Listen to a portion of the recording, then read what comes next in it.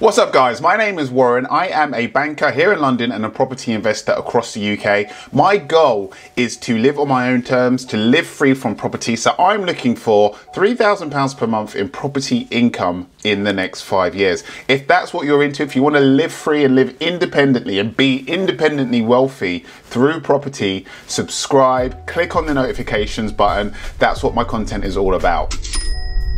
So most boys, like me included, I wanted to be a footballer growing up. That was my goal, that was my dream. Sadly, I never made it as a footballer. I wasn't quite good enough. But as football idols, especially when we were younger then, we had idols. For me, it was Ronaldo. Not this Ronaldo, who is phenomenal by the way, but the original Ronaldo. I called him the original Ronaldo because he was the first Ronaldo. The Brazilian Ronaldo with the silver R9, silver and blue R9s that I couldn't afford. The buck teeth, he was an absolute beast. He's still the best striker that I have ever seen play football, kick a ball, bar none. And that's natural, right? When you're into something, when something is your passion, when something is your goal, you have idols, and those idols are usually the best in that particular field at it. Back then it was Ronaldo. Zidane was also quality, but you know, it was all about Ronaldo. Now, sadly, as I said, I didn't make it as a footballer, but I will settle for a career in property. I will settle for still retiring at 40, because most footballers retire around about 40 / just before. I can still get that part of the dream. Yeah, so for me, in property, similar to football, the people that I really look up to who are doing it at the most elite level are a family that you might not have heard a lot about, but I know a lot about them. They're called the Grosvenors, the most prominent person being the Duke of Westminster. Now, I did a video not so long ago on the Duke of Westminster. At the time he inherited the title. Now, these people are aristocracy in the UK, by the way. At the time he inherited his title, he became the world's richest person under 30. And it's funny because you never see him in the papers, right? You see your Kim Kardashians, you see your celebrities, you see your singers, your footballers, your sports stars, your actors, your musicians. They're all in the paper, and we talk a lot about their wealth as celebrities, but the true wealth, the level above them, lies within these families, these old money families. And you know, there are some new school tech billionaires like your Jeff Bezoses and your Mark Zuckerbergs and your Elon Musks, but old money wealth. This is one of the families. Now, the Duke of Westminster, as I alluded to, he is just over 30 now. So he inherited the title from his dad after his dad passed away. And he has a property portfolio estimated at around about £11 billion. Now, it would be hard to prove for certain, but that's probably one of the biggest, if not the biggest, property portfolios owned by an individual in the world. You got people like Donald Trump, who's heavy into property. He constantly tells you how rich he is, that he's a billionaire, I'm a billionaire, I'm a billionaire. But his net worth, according to most of the reports on the internet, is only 3 billion. This person, the Duke of Westminster, his property portfolio alone, so we're not even counting other assets and other stuff that he owns, just property alone, 11 billion, guys. Now, for me and you, we're smart people. We look at people like that and we should be thinking, what they're doing is obviously working. So what can we do that they're doing at our level? We might not have the billions to play with that they do, but there are certainly some principles that they have used since they began. Everyone began somewhere. This family began back in the 1700s, I think their wealth dates back to, and they must have employed certain strategies and principles that we can look at and say, hey, if we replicate that today in this day and age, the likelihood is that we could become pretty successful in property too. So today we're going to look a little bit more forensically at how they made their money. What did they invest in? Did they invest in houses, flats, commercial property, etc.? What did they invest in? How did they make their money? I'm a big fan of not reinventing the wheel. I'm a big fan of systemizing and making stuff as easy as possible whilst growing rich at the same time, guys. All about working smart and not hard. You do have to work hard as well, but let's work smart first and foremost. So let's have a look at their company website. As you can see, it's a standard website. It's very surreal to know that sitting behind this is an individual / company worth 11 billion. Really unassuming website. But yes, I like to start with the About Us page because it gives you an overview of what they do. So it's an international organization whose activities span urban property, so cities, food and ag tech. So ag tech, I think that's agricultural tech. So they're into food and agriculture and growing stuff and cattle and livestock and all of that.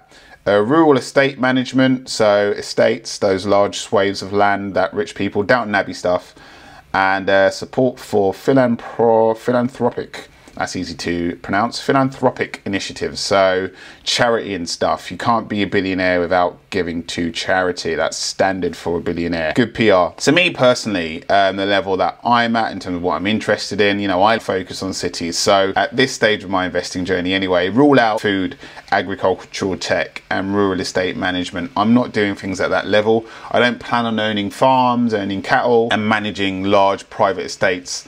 Maybe at some point in the future, you never know. But, you know, urban property, right? So I'm really going to focus on this. This company, been here for over 300 years. They're obviously doing something right. Urban property, we can take some cues from that. And we see further down that they invest in the world's leading cities. Now, of course, at some point, it will be absolutely a dream to invest internationally in other cities. But we all start from somewhere. Right now, we are in the UK. I'm based in the UK. I am in one of the world's leading cities already. And most of you are too. I know that the vast majority of you guys watching are based in the UK. So we immediately are in a great position in that we are investing in one of the most desirable countries to live in the world, guys, in the world. And I've said this in other videos, but the unique thing about investing in UK property is that UK is a country that everybody wants to live in. There is a small land mass, there is a high population, and there is an undersupply of property in this country. There's a reason why property is the second largest source of wealth amongst all of us here, because of the over demand and undersupply over the long term. It causes prices to do that. And that's been happening for decades, by the way, guys. And as we scroll down, there's an overview. You can read more about the main types of real estate that they invest in. So it starts with urban property, food and agri-tech. So you got a nice picture of cattle there. So I mentioned, you know, it's all about growing produce and managing cattle. You know, a lot of billionaires, I know that Bill Gates actually invests quite heavily in livestock and food. I think it's actually an interesting one, guys, because if you read up on certain areas, the World Economic Forum, Davos, they talk a lot about food scarcity over the coming years. There is quite a large drumbeat around the fact that population of the world is growing rapidly and there is a food shortage, according to them, coming over the coming decades. And I don't think it's a coincidence that you see a lot of billionaires investing in growing food, livestock, because it seems like it's going to be a very scarce asset over the coming decades. And, you know, billionaires don't do things out of the goodness of their heart. I think they're investing heavily in these areas for a reason, for control, for profit, but just something to think about. By the way, guys, if you're finding this video useful, drop a like and subscribe. It really helps with the algorithm and to get this video out there to more people. And now back to the video. And then also we see a bit at the bottom about rural estate management. So stewardship of rural estates, protecting, enhancing and restoring environmental habitats. So these are huge swathes of land across the UK that they seem to maintain. But really, let's focus on urban property, because this is the area that we really should be looking to study, see what they're doing in this area and really mirror their success. So we can see that they focus on urban property across the world's leading cities, and they're focused in the UK, North America, Asia and Europe. And let's read more to see if there's any other details that we can find here. So here we go. They develop property and manage property and invest in property. So if we were employees in a Grosvenor group, you'd probably be able to work out three distinct business divisions there. Property development, so that's building developments, building flats, building houses from scratch, from the ground up, constructing them and selling them. They also manage them, so they might retain some and manage them. So if you live in a flat, for example, like I do, you pay a service charge every year. That service charge goes to the block manager, because you need somebody to manage these developments. They need to manage the outside, you know, manage the green spaces, rubbish collection, cleaning, security, all of that good stuff, guys. That is really real estate management, and that's why you pay a service charge. So they're involved in that. And also they invest. So I'm inferring from that that they don't just build their own developments, but they invest in others that are built by other third parties. And you can clearly see here that diversification is a big part of what they do. They're across the whole of Europe, they're in all of Asia, North America, and the UK, which of course is part of Europe. And you know, when it comes to risk, I work within risk, and some of you might also understand this already, but if you don't, Diversification is one of the foundations of risk management. It's all about not having your eggs in one basket, basically. So if you're a property investor and you invest all in one city, really extreme hypothetical example, but say a hurricane sweeps through that city and destroys all of the houses in that city, in that town, in that area, because you might not be across the whole city. Say you're just in one particular area of a city and a hurricane sweeps through there, you're finished in terms of your ability to earn income and operate those properties, because you know they're destroyed. Hopefully you've got insurance. So, but to continue and flesh out this example, if say you had 10 properties in that area of that city that was destroyed by a hurricane, say instead of having 10 there, you had one there, one in another city, one in another city. So you had one property in 10 cities across the UK. That one property that's been destroyed in that area of that city by that hurricane, you know, obviously that's a loss, but you have 9 others that are spread in different areas. That's really an example of how diversification works. You want to have your eggs in different baskets so that if risk is concentrated in one area, the other areas still carry on performing and you can still achieve your objectives and goals. So diversification is obviously something that this company think about and execute on. And there's a few more gems here, guys. So they talk about their business. It says it demands a deep understanding of the cities and local communities in which they operate. And I echo this again. They talk about unique experience and intimate knowledge of the local markets and communities in which they work. And just in case you didn't get it the first 2 times, they repeat it again.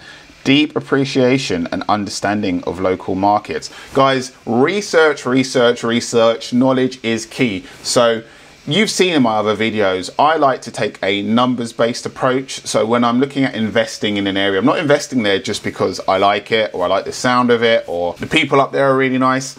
I invest based off of knowledge, based off of statistics. You have to know where you're investing inside out. And how do you do that? So if you take the time and effort to look, guys, there's so much information and statistics and data out there to help you inform and make really good, sound, profitable investing decisions. So look for the data, guys, and then once you've looked for the data, you want to back that up. You want to reinforce your research that you've done at a macro level by getting closer to the ground and asking local agents, estate agents, letting agents, you know, what the streets are on a street by street level. What are the good places to invest in? You want to join local forums, and then ultimately you want to go and visit yourself, get your feet on the ground, and you know, make a final decision based on your impressions of the area. So guys, information is out there and you can do it. It just takes time and effort. And then let's dive back into the company website and have a look for a few more principles that we can learn from this highly successful company and take for ourselves and apply to our own property journey. So as you can see here, they break down their investing by the regions that they're in.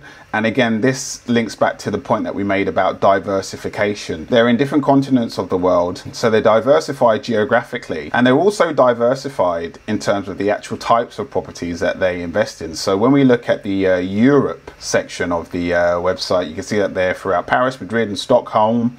And they develop mixed-use properties. Now, mixed-use property is something that I'm keen to go in further down the line. Mixed-use property is essentially a property that's split between commercial and residential. So if you go out and go for a walk around your local neighborhood and find a corner shop, you'll see that a lot of the time you have the corner shop on the bottom level, the ground floor level, and then above that there's actual flats, there's residential properties above that, and that's split. That's all one single property, but it's split between different uses. That essentially is mixed use, and you can have that on larger scales, right? It can be a whole development. So where I live now, I live in a development of flats, and on the ground floor of some of these blocks you have like a huge Sainsbury's or a coffee shop. So what they're doing here in terms of mixed use is another good way of diversifying their portfolio. And then let's have a look at Asia. One thing I want to draw your attention to is that they operate and they do a lot of joint ventures, and they mention this in other areas of the website, but they do joint ventures with like-minded best-in-class partners. You also see this mentioned in their diversified property section of the website. Again, there's that principle again, co-invested with like-minded partners. Once again, something that I'm not doing right now, but I absolutely do want to go into partnerships further down the line.